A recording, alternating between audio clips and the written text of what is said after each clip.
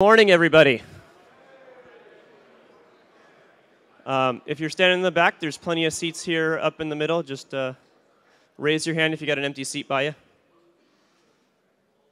So we're in this nice, shiny new venue where folks don't have to sit in another room watching a live stream of the keynote. So please take advantage of those seats. How are you guys all liking Pasadena this year?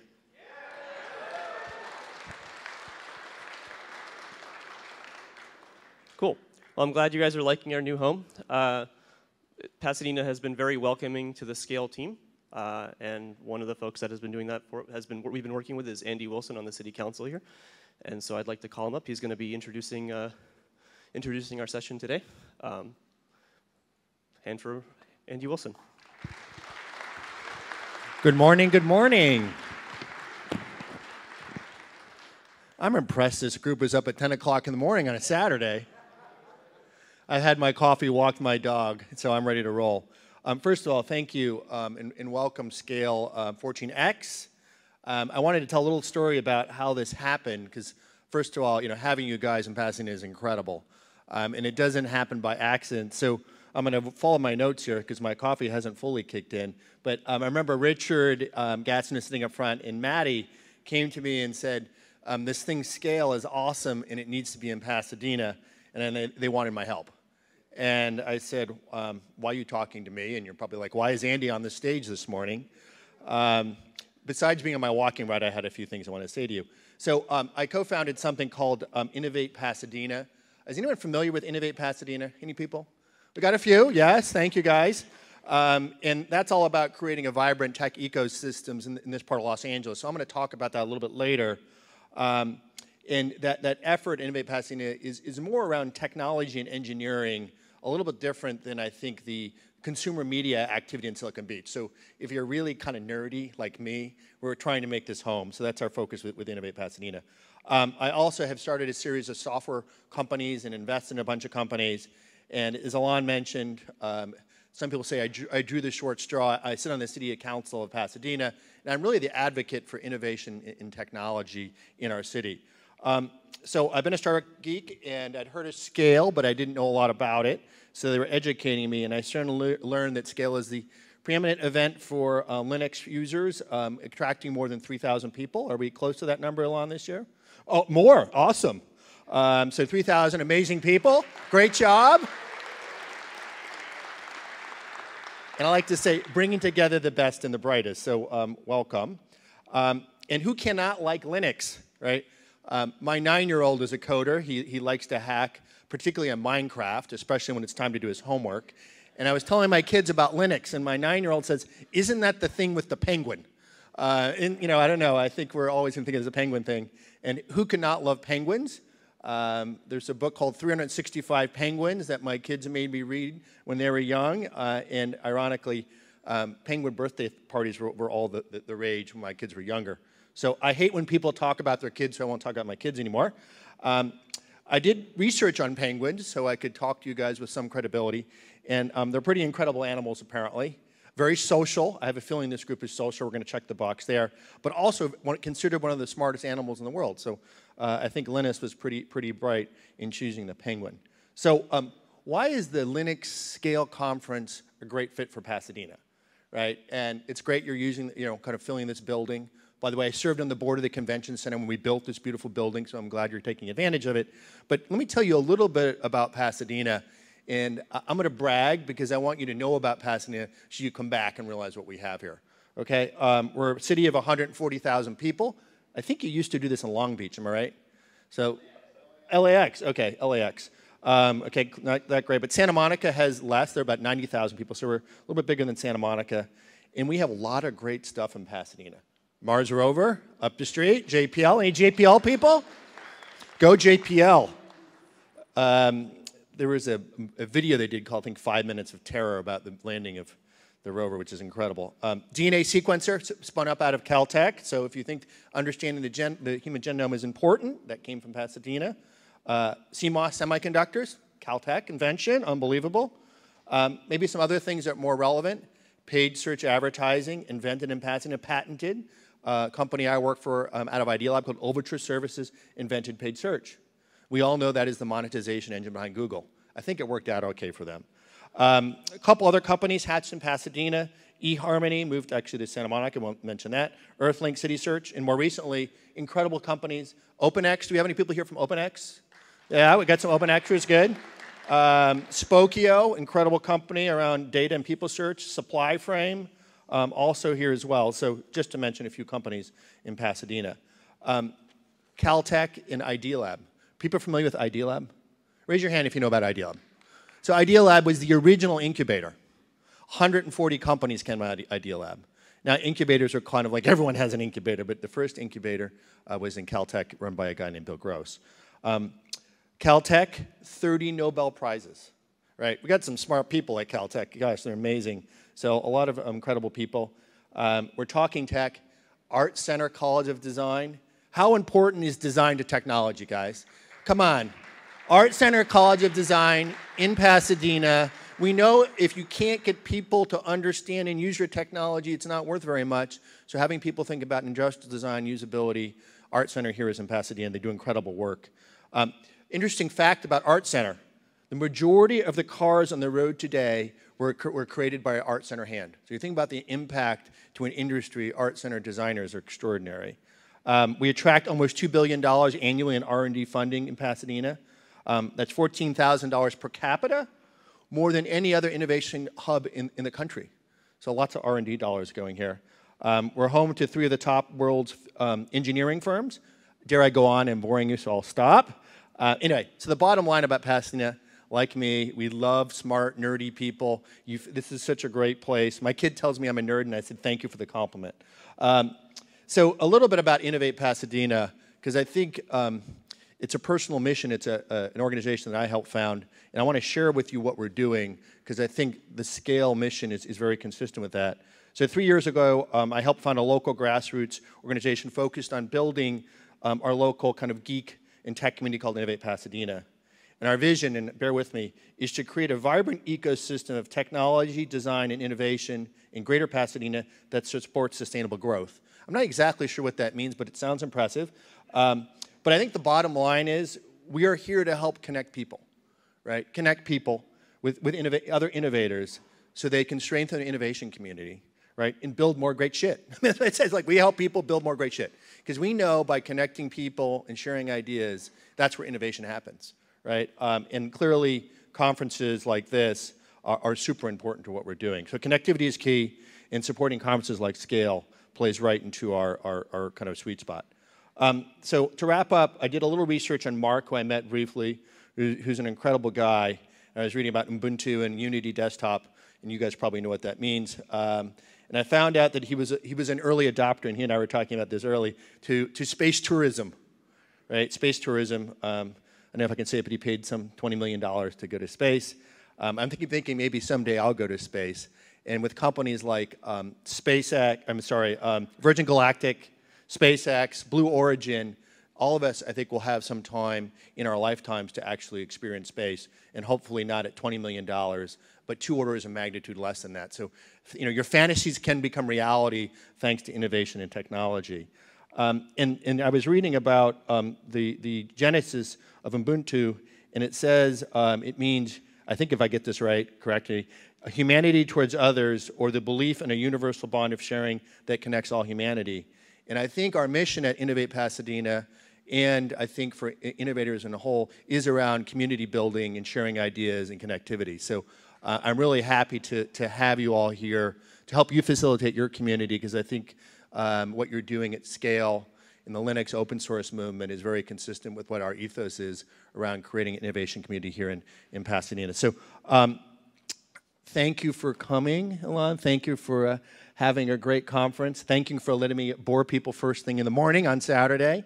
I wish you all a fantastic rest of your conference, and I have fingers crossed that this is the first of many times we get to host first this group in many like yours. Richard wanted me to mention April 11th and 12th, we are hosting the Worldwide Space Apps Challenge, which is a hackathon around the space data set, right? 100 concurrent locations, hacking space data around the world.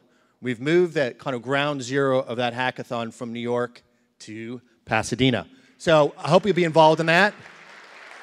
I'm going to turn this over to, I don't know, Alon, Mark, who's next? Mark, Alon? Someone more impressive than me. Okay, guys, thanks very much. Have a great conference. Very nicely done.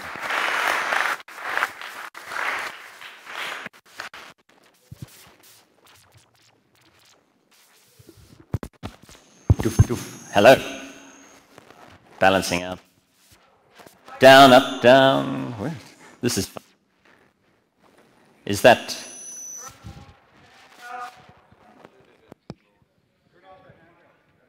I've got it over here and it's off.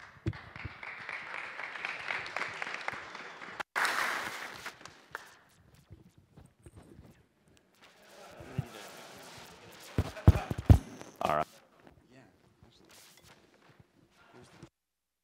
Technology, huh? I think we're good. All right. Well, what a treat to be here loudly in Pasadena. The reason I'm into this stuff is because technology changes lives. And technology changes lives in many more ways than you think.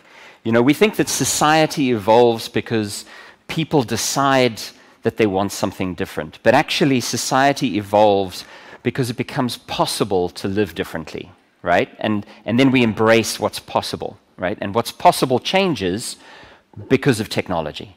So one of the reasons Ubuntu exists is because it struck me that there was this enormous potential for innovation around free software, but there was also enormous friction, right? I looked in the late 90s around the technology community, and there was this huge divide between the people who had access and could easily consume this amazing free software, and those who couldn't just because it was too difficult or too foreign or too unusable for them.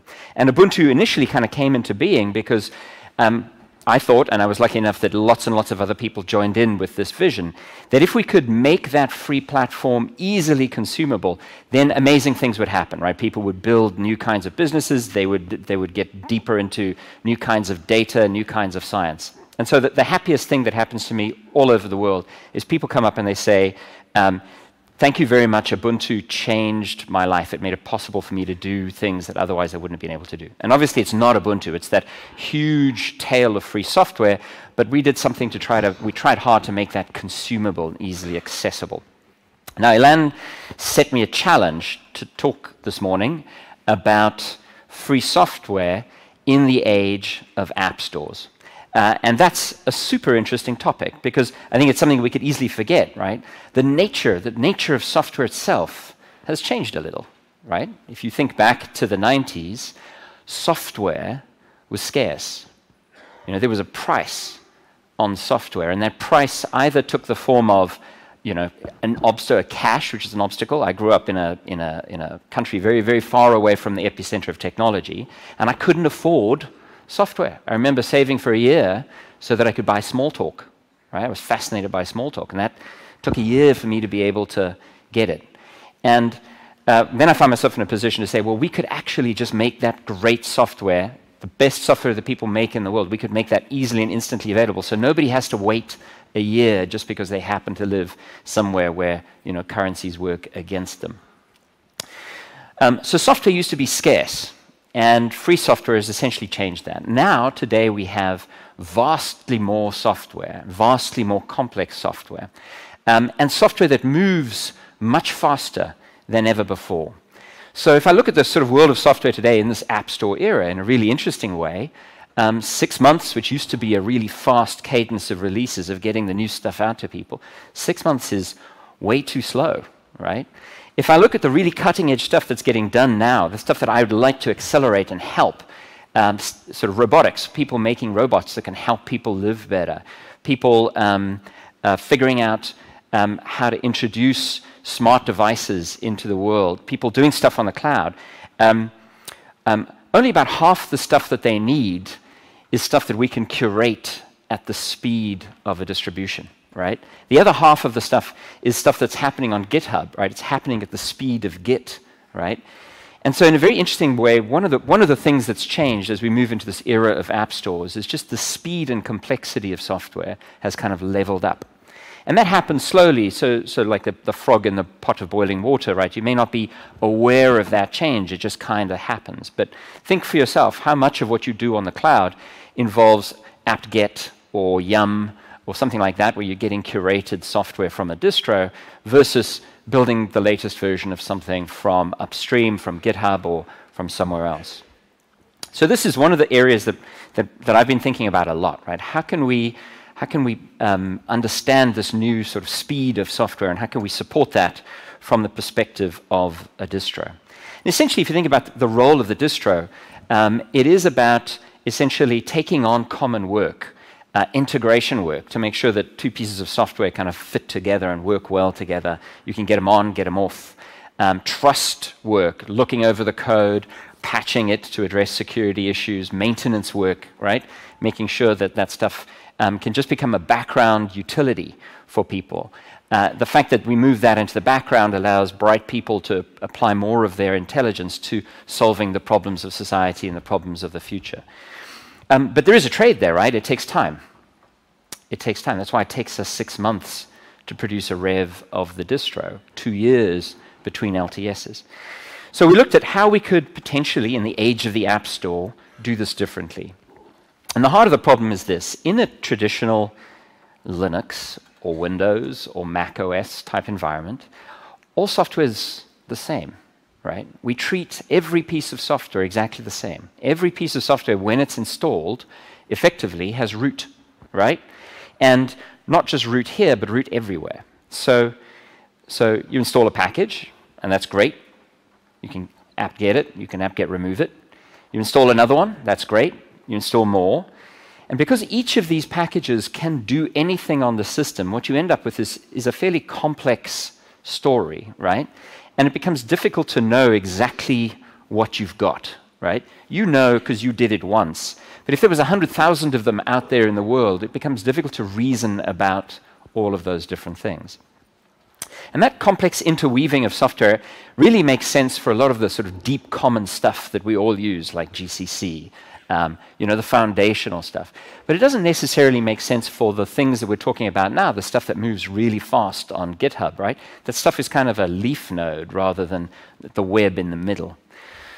So we looked at that and we said, well, how can we change that? How can we change that trade of speed for trust, integration, and maintenance? And so we said, well, let's look at two of those things. Let's look at the nature of trust on software, right? And let's look at the nature of integration on software. Now, trust is really important because in a traditional world, those packages are going to can do whatever they like, right? So when you apt-get install something, that package can literally do whatever it likes, right? So we have to figure out ways to trust it. But what if we could put it in a box, right? What if we could put each piece of software in a box and say, like, that piece of software can only go so far. I can only see the stuff that I give it in its box, and it can only write in places inside its box unless I explicitly let it write somewhere else.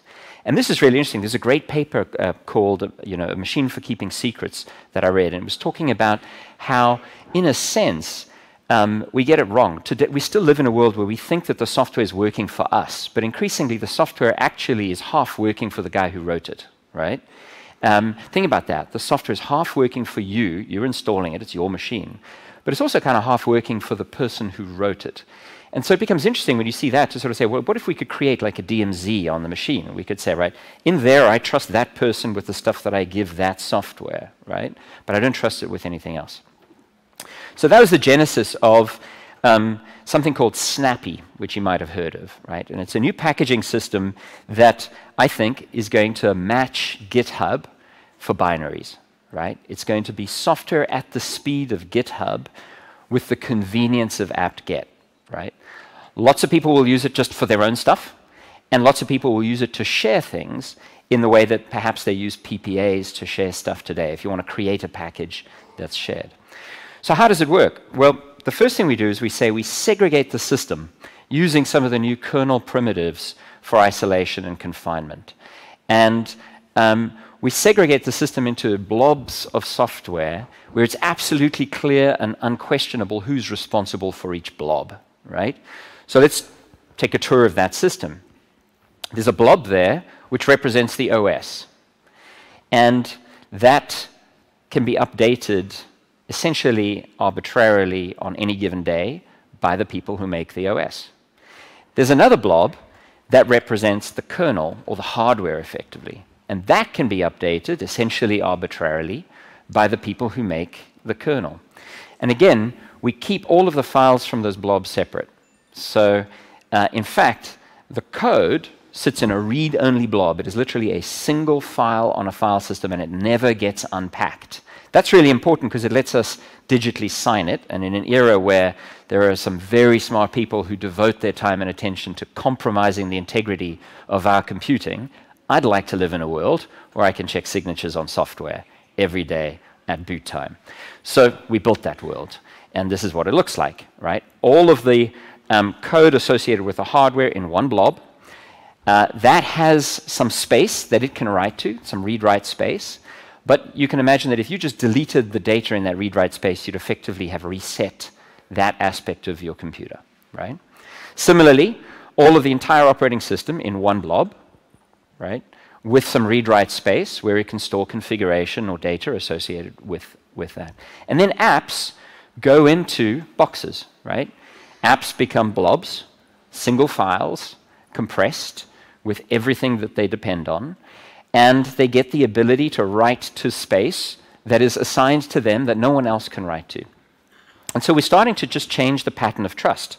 No longer when you install software are you trusting that person who wrote that software with every bit of data on your machine. You're only trusting it for the data that you feed to it. And that, I think, fits the modern era of app stores much better. If you think of what changed in personal computing with the advent of the App Store, we now consume software from many more companies, right? I think that's fantastic, right? But we correspondingly have less recourse, effectively, less idea of who wrote that software, what are their motivations, what are their intentions, how do I find them, right? So in a world where it's impossible to sort of to square that circle, you can't have perfect knowledge about huge numbers of actors, right? But if you can essentially put stuff in a box, then you don't have to worry about it so much more. So this is the kind of Linux equivalent of saying, like, when I download a game onto my phone, I don't want it to read my address book, right? And I don't want it to have access to the microphone. Now, partially we did this because there's a whole new world of computing opening up. And in the free software community, we have a bad habit of waiting for larger proprietary companies to invent stuff and then essentially trying to commoditize that. But it means that in many cases we've played kind of second fiddle. We've come to the party long after the rules of the game got established. And I think that what's really exciting is that for the first time, actually maybe the second time, free software might be there right at the beginning of this whole new phase of computing. So what does it look like? And again, the things we were trying to address here, we're trying to reduce the amount of work required for somebody to publish software. Essentially the work required to package software. Whoever's tried to package software in deb or RPM format? A couple of people, right? There's a fair amount of work to be done, right? There are a lot of rules. And the reason for those rules, of course, is that those rules help all of those pieces of software that can do anything not tread on each other's toes. Well, because we've put each piece of software in a box, effectively, there are far fewer rules. You can basically do whatever you like in that box, right? So this is what a package looks like. Maybe difficult to read, but the summary is super clean, super simple. This is a package that's basically pulling two pieces of software, GPS, D, and NTP, and putting them into a snap, essentially a big blob, so that they can be installed and removed together transactionally.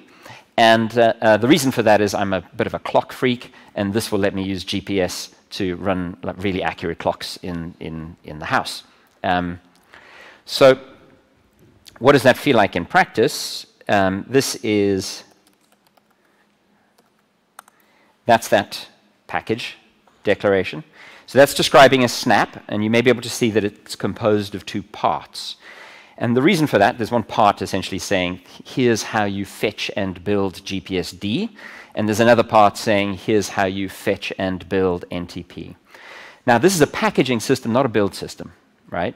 The way it works is essentially it's describing those two parts, saying the one uses scones and the other uses auto tools. So we're essentially just documenting in a structured format what you would do if you were surfing through GitHub and reading READMEs and building stuff, right? You'd say, here are some dependency packages that I want to have installed in advance. I'm going to use makefiles or I'm going to use autoconf and then just do what you would normally do. We all know those patterns. We all do it fairly sort of quickly without thinking. This is essentially just a structured way to describe it. The net effect of that is if I say snapcraft build or snap, it will go out and fetch, if I still have my VPN running. So it went out and fetched the code for GPS, went out and fetched the code for NTP. It checked that it had packages up to date and installed, and now it's just going to build.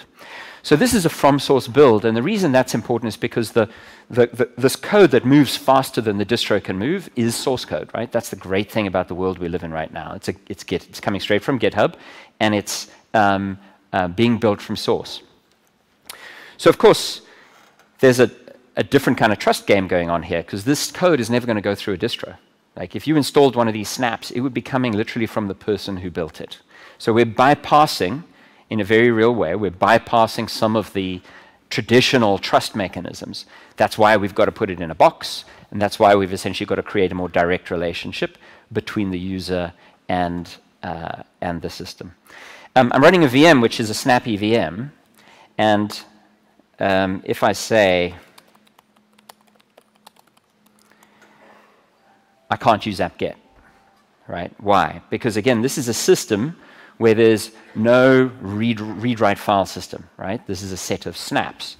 So what can I do? I can say,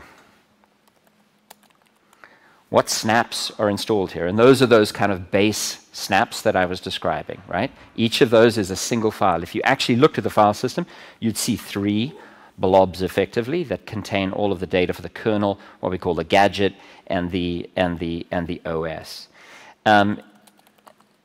I don't know if there are any updates. Maybe something came in overnight. Nope. One of the advantages we get here is that updates become super fast because you don't have to fetch a whole catalog of all the snaps effectively. It's just a single message up saying these are the snaps I've got installed, and a single message back saying you might want to try these ones instead. And I previously built that snap, and so I can install it just like that, and you'll see Snappy there. So we've got this kind of prickly file system. It feels a lot like firmware, if you've ever kind of gone into a firmware world. And in fact, that's the sort of spirit that we're going for. Occasionally, that gets uncomfortable. So one of the things we've added now is something called the classic dimension. So a snappy system has this kind of rigid file system that's really nice for if you've got thousands of them out there, because you know exactly what they're doing. But it's a bit uncomfortable if that's a machine that you happen to be logged in. So what we do is, again, using some of the modern primitives, we create this classic dimension. So you've got the snappy system with its snappy file system, and we essentially create a container, a special container, which has a traditional deb-based file system. So now, here, apt-get works just fine. And so you think of it as one system with 2 faces, 2 dimensions, right?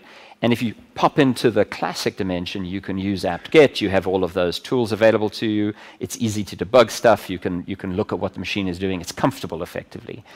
If you flip out of the classic dimension into the snappy dimension, you're back into that very structured, very manageable world. OK. So the goal is to be faster, because the software is moving faster. The goal is to be easier, because again, if we make it easier for people to share things, then everybody else benefits, right? I mean, I love this about free software, right? It is special to build stuff and publish it for other people to use, right? Not only does it kind of help you, but just think of what it does for all those other people, right? So we wanted to make it faster, we wanted to make it easier, and we wanted to make it much more secure. We also wanted to make it compatible with classic systems. So what I showed you there was I was on a Snappy system, which is connected to snaps in the store effectively, but I could pop into a classic dimension. And it struck us that we could do the other thing as well, right? You could start with a classic system, a deb-based system, a read-write file system, and you could install snaps as well. And I can't demo that now, but it will be in 1604. This idea that, in fact, when people publish these GitHub speed apps, free software apps, those could go to traditional Ubuntu desktop and server and VM cloud systems, just because of the way Snappy's built, right? Since everything is in a box, we can essentially set up a box for it on a classic system just as easily. And so in this way, I think we're really going to help people like the Kubuntu community. We were talking just the other day about how to help communities like that go faster. And one of the challenges for them, of course, is attracting people to this packaging process. But the vast majority of the stuff that people are interested in every day, the new versions of the new stuff, is actually, again, the leaf nodes. It's the apps at the end of the chain, not the sort of libraries at the core. And so this will allow those communities to package that stuff and share it much faster. It also solves another problem we've traditionally had in the Linux world, where our entire software stack was interlocked, right? You got all of the applications from 2014, and we couldn't introduce newer applications because they would introduce newer dependencies. Because of the system of boxes now, the dependencies go in the box, and we're off to the races. So we should be able to bring much newer software to the desktop and to the server, and from a much broader base of developers in this App Store era. So why am I excited about this? Well, first, everything that we do today gets better, right? So PPAs are kind of amazing, but it always freaks me out that I'm giving every single PPA I subscribe to root on my system. They can all change the kernel on my system just by popping a kernel with a higher version number in, and dpackage will very happily install that newer kernel. I might not even notice, right? So as much as I love Google, and I'm intensely grateful for the fact that Chrome is such a fantastic browser on Ubuntu, I'd like to keep that code, and I think Google would appreciate this too. I'd like to keep that code focused on the stuff that we both trust it to be trusted for, right? Because it's enormous. It's an enormous attack vector. So things like third-party software on our existing world go much faster. But this is the other half of that, right? We're about to see an entirely new domain of computing created. We've got personal computing, and that's been getting more and more personal, right? Your phone is the most personal computer we've all ever had, right? And then we've got cloud computing, which is sort of super professional, right? If you think of clouds, they're giant data centers, there are lots of professionals watching them. If something goes wrong there, somebody notices and jumps on it really quickly. But now think about the Linux that's running in that Wi-Fi access point up there that's blinking red. That's kind of awkward that it's blinking red, right? What does that mean? Is it broken, right? If it's broken and someone has to get there, just imagine what that involves. It could be more expensive to reach that box than the box cost in the first place, right? And so in a sense, yay, Linux won, that's running Linux. In another sense, yay, new responsibilities, right? We have to think about building software to support this whole new class of device. Drones. This is a drone from DJI, an amazing company, making great drones. And this is the first drone that they launched with the intended goal. The specific goal was to attract software developers. It's got a little NVIDIA motherboard on it. It's running Ubuntu. And the reason it's running Ubuntu is because all of their research showed that the developers who are doing the amazing computer vision and collision detection and avoidance type algorithms, they're all using Ubuntu, right? They're using the free software stack expressed in Ubuntu. And so maybe something like Snappy enables us to get faster, better apps onto drones. If those are going to be flying up around us, I'd like to know that they can be secure, right? To fix the software on that, I have to wait for the vendor of that device to publish a new version of a single monolithic blob, right? To fix Heartbleed on that device, I have to wait for a vendor who doesn't really have anything to do with the operating system normally. Their focus is on a single application. In a Snappy world, because those are separate blobs, I can update the operating system on there as soon as there's a new blob version of the operating system that comes from the people that I trust to deliver that blob, right?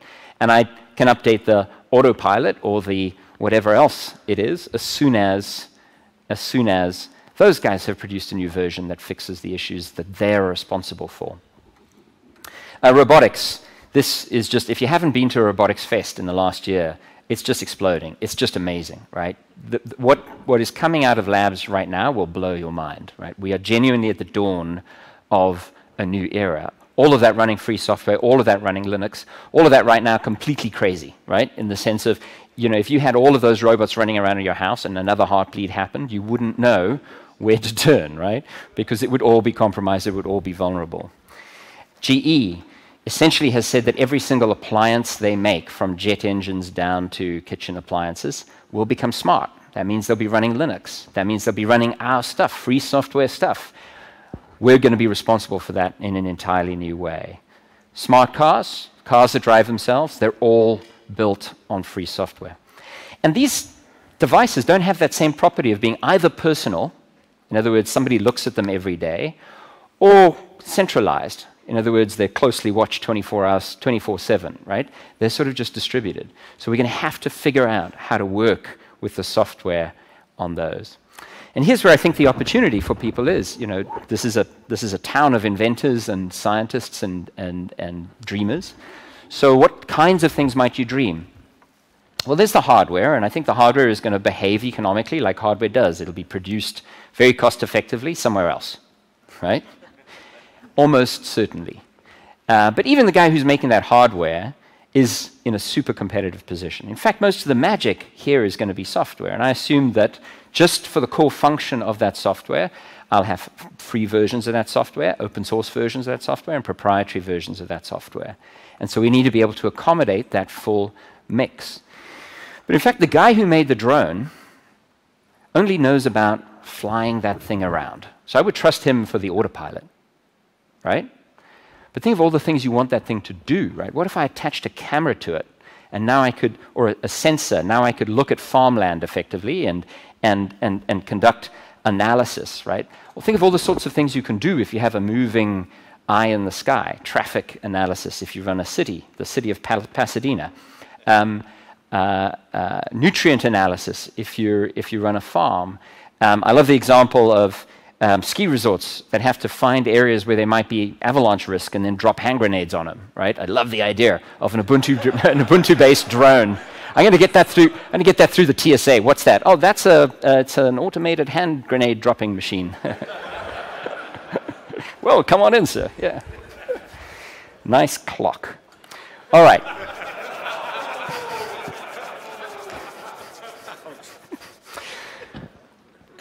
So this is what we're trying to set up, right? We're trying to create this framework for people to invent stuff. I believe the vast majority of the fun stuff that gets invented will be built out of free software, and I hope we can help people go faster.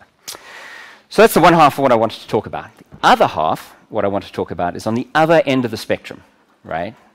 The other thing that's changed in software is we've entered an era of what I call big software. You've heard of big data, right? Think about big software, right? When I grew up, all you needed was a single machine, and you could do all the fun stuff on that single machine. You know, you could get your lamp stack.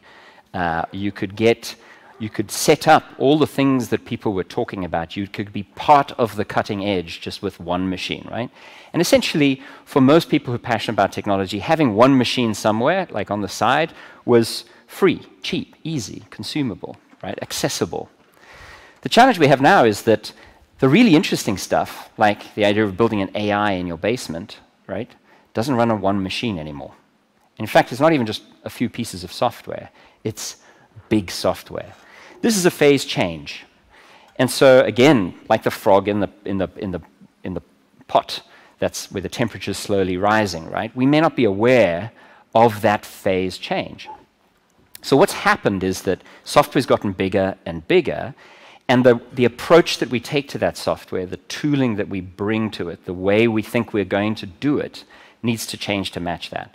If I said to you, you've got to get 100 tons of H2O from Pasadena to Santa Monica, right?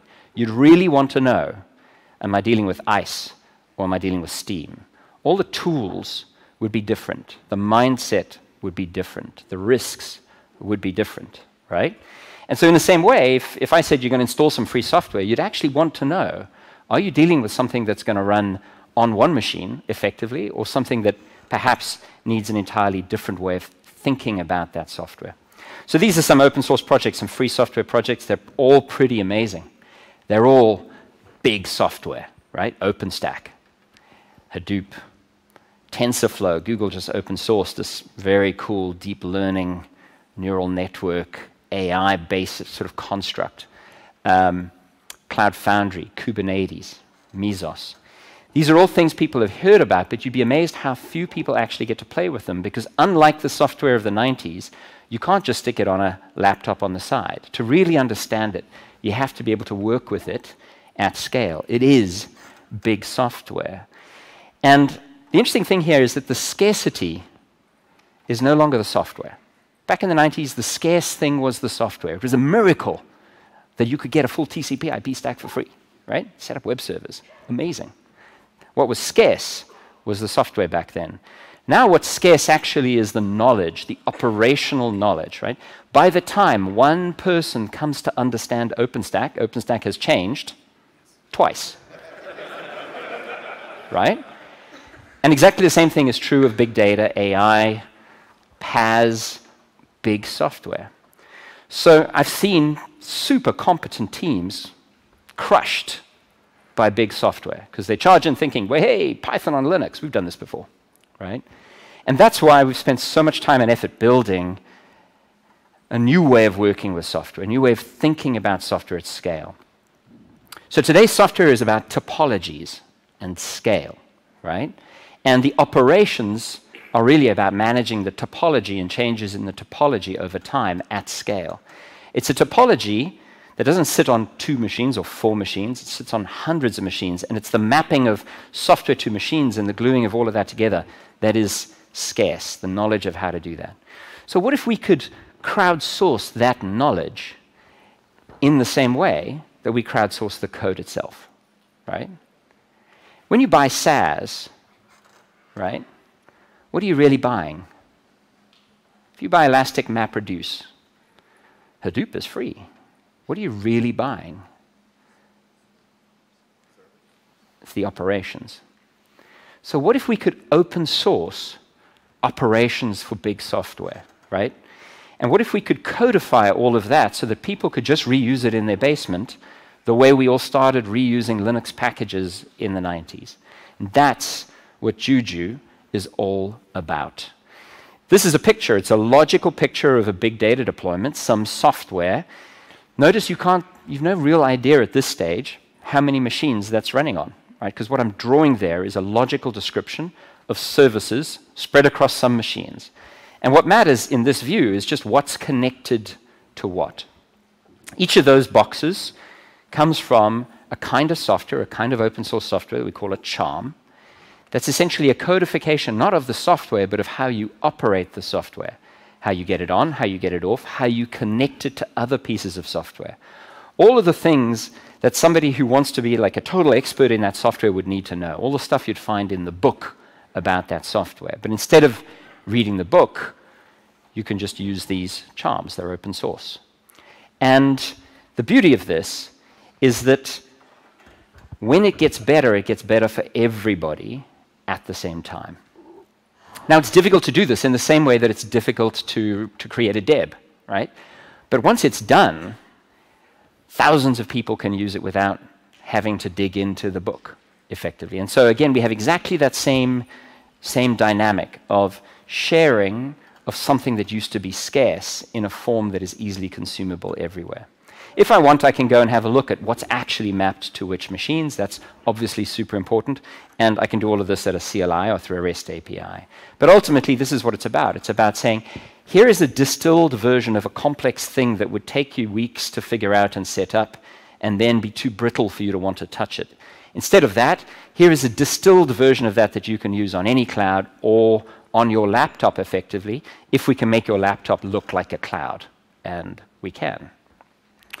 And the store angle on this is that ultimately that becomes a repository of goodness. It's a repository of competence, not a repository of software, right? We already have repositories of software. It's not a configuration management system either, because inside those charms, whichever communities collaborate on those things, they're using Puppet, they're using Chef, they're doing the configuration management inside those charms. I don't have to worry about it, right? This is a modeling system and a store, effectively, of the knowledge of the free software community for big software, right? So it's an app store, but not for software, for operations. It gives you the SaaS experience with on-premise control. The dark trade at the heart of SaaS is the loss of control of your data, right? And in a sense, that's just as important at scale as it is when we're thinking about software on a device and we want to put it in a box and control it. So what's at the heart of that stuff? It's code. And code, what we've learned in the last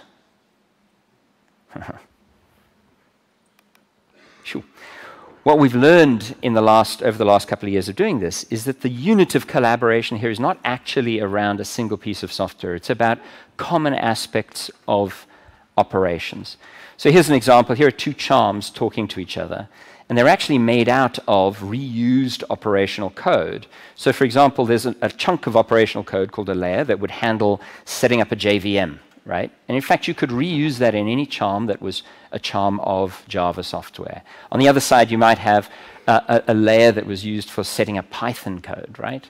And all of the common operational practices that would go with that. Similarly for key generation and so on. But there's a shared layer there, which is specifically around the protocol that those two pieces of software are going to talk. And there's now a rapidly growing community of people contributing this operational code, largely in Python. It doesn't have to be, but largely in Python effectively. Okay. So I want to wrap up with just one teaser trailer of something new in 1604, which comes out in April. And that is something called LexD. Now, if you haven't played with LexD is essentially LexC 2.0. It's a hypervisor, gives you virtual machines on your laptop that are Linux only, but super, super fast.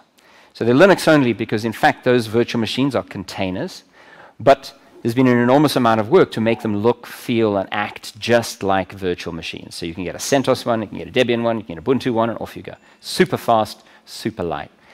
I think that is the single tool that is most going to change what people do with their Linux laptops, because it's going to allow everybody to work with big software in a very realistic way, because you can actually have 50 machines running on your laptop on an airplane, right? Whereas today, there's very few people that actually get to work with 50 machines all day long and develop code, right? The coders tend to have far fewer machines available to them than the ops guys. So if you haven't looked at it, that is the single thing that I am most excited about for everyday developer usage in 1604. The nature of software is changing.